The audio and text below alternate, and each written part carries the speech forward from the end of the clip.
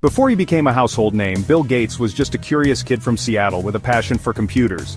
In the early 1970s, Gates and his friend Paul Allen spent countless hours programming, dreaming of a future shaped by software.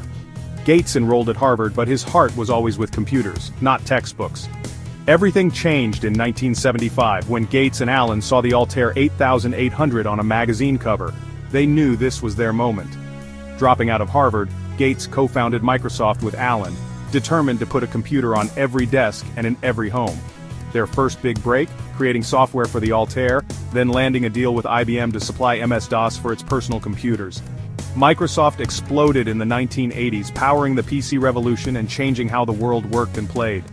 The launch of Windows made Gates a tech superstar and Microsoft a global powerhouse. Gates's vision and drive shaped the digital age, inspiring generations of entrepreneurs. From a Seattle basement to the top of the tech world, Bill Gates' story is proof that big dreams and bold moves can change everything.